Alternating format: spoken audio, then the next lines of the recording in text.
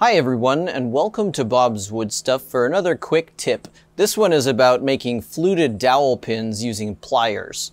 You might need this if you're doing dowel joinery and you want somewhere for the glue to go and you don't have time to saw grooves into it. Or maybe you're assembling some prepackaged furniture and you want to make it a little bit smaller because it doesn't fit into the hole. This is a really easy way to flute dowels using pliers. So all you need to do is take your dowel peg and then take the pliers. You can do this with any kind of pliers.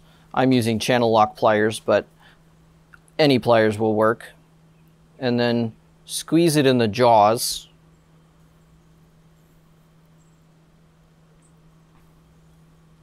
And you'll be left with indentations.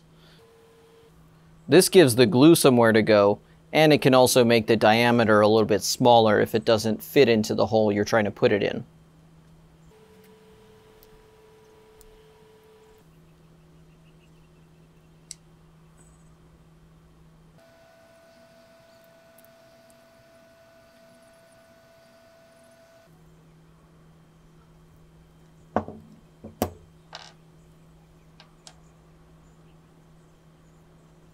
So there it is. That's a really easy and quick way to flute dowels. Even though it's not the prettiest way, it's going to be contained within a joint anyway. So I hope that this tip helped some of you out and saves you some time in the shop. Thank you so much for watching, and please like and subscribe.